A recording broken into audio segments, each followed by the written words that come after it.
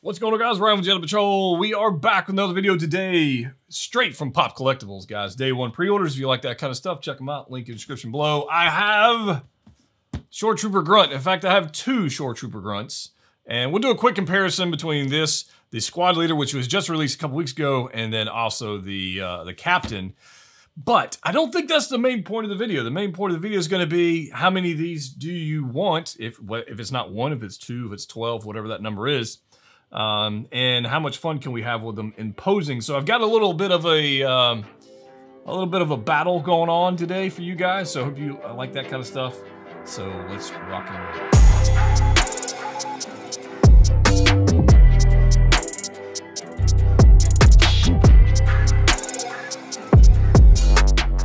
And we're back with another Shoretrooper video. It feels like it was just a couple weeks ago when we did the Squad Leader, and that's because, well, it was. But it's not much of a shocker that we got the Grunt directly after the Squad Leader, because essentially it's the exact same figure minus a couple, couple little things which we'll take a look at.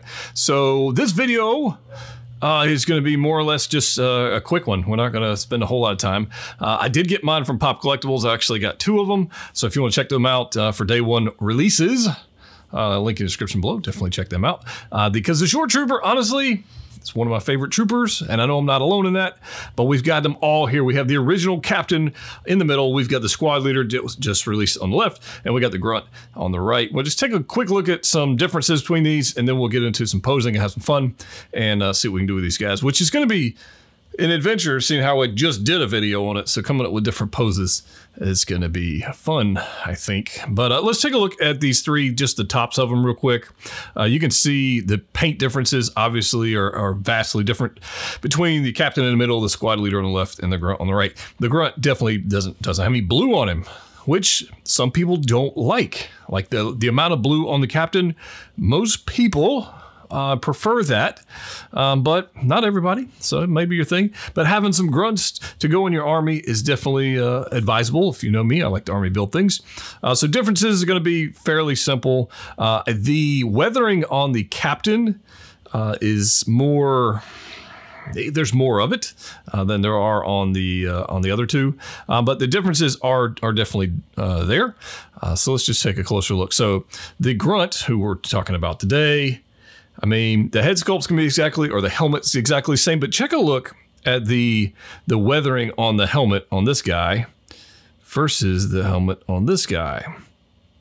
Vastly different in paint application and weathering. I mean, very, very big difference. So this, you can see that the Grunt is way cleaner and hasn't been through quite as much as the Captain, but he does retain the little pouch there on the ammo belt, or the belt.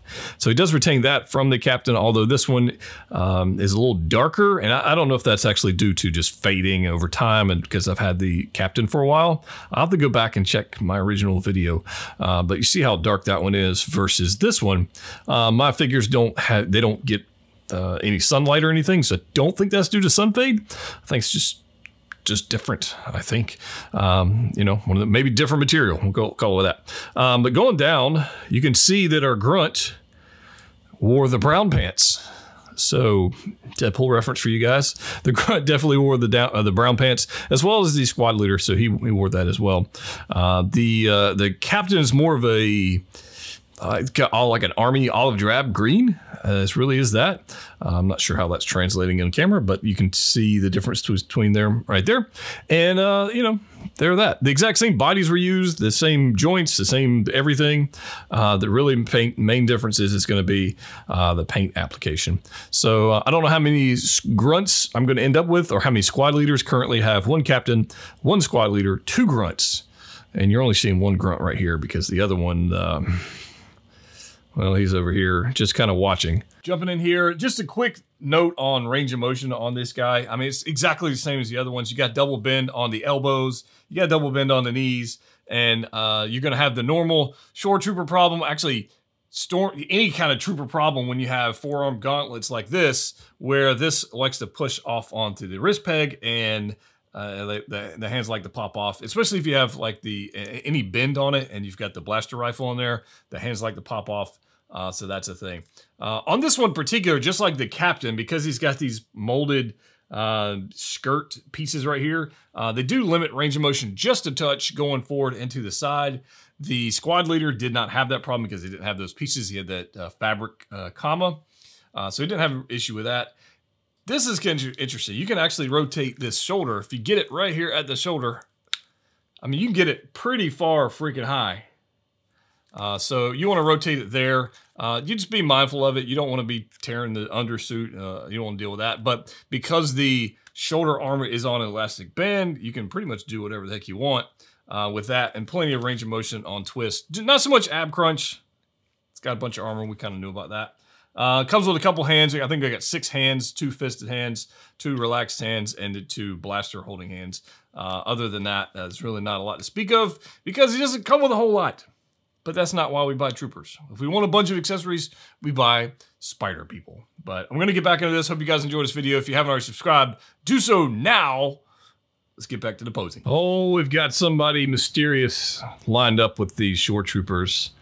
Who knows where we're going to go with this? I have no idea. I'm having fun with this. Because I just recently made a friggin' shore trooper squad leader video, I was like, we got to do something fun for this. So our shore troopers have come across somebody in a cloak of some kind.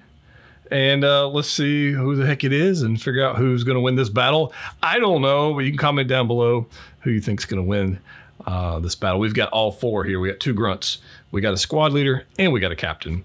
And yeah, so let's just see what's up. Who's it going to be? Who are they fighting? Who is it? Let's see here. It is... Oh, some of you may be able to tell. Some of you may be able to not. By the way, shout out to Brody for hooking me up recently with a 3D printed tray and cup to go with my shore troopers. So super excited to have that in here. And somehow we'll feature that. But I say we're about to get our fight on. All right, guys, we are back. And Deadpool has dropped his cloak, has shot the shore trooper captain. So he's going backwards. Our squad leader is in the back, who's just shocked. He's still got his arm up. And somehow Deadpool has managed to place a unicorn on the Grunt's tray, and they are both absolutely confused as to what the heck this thing's supposed to be. And that's what we got going on. So we've got a little, Mexican standoff going on here between these guys, and it's a lot of fun. This is anyways, I'm having fun with this. I hope you guys are enjoying this kind of stuff because it takes forever to set up, or actually to conceptualize, to come up with some kind of idea and then try and execute it. And sometimes the ideas just suck. So hope you guys appreciate this by hitting the like button and subscribing if you haven't already done that on a video that honestly we just saw the squad leader a couple weeks ago. So I'm just trying to have some fun for you guys. So yeah. So anyways, this is what we got going on. These two are absolutely baffled at what the hell this thing is, while Deadpool is doing awesome things. You can see he's got like the one jumping leg. See if I can zoom back in here. He's got his leg out here, supported by, I'm cheating guys, there's a Spider-Man standing there. It's actually holding that cloak up, so anybody's curious as to what the hell I'm doing. But, you know, who's going to win this battle? Who's to say? Who's to say?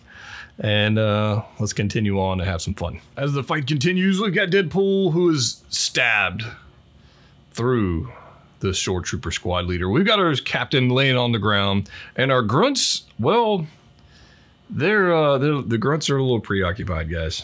They're a little preoccupied. This dude's still concerned with his lunch tray, and the other guy is like, what the hell is this?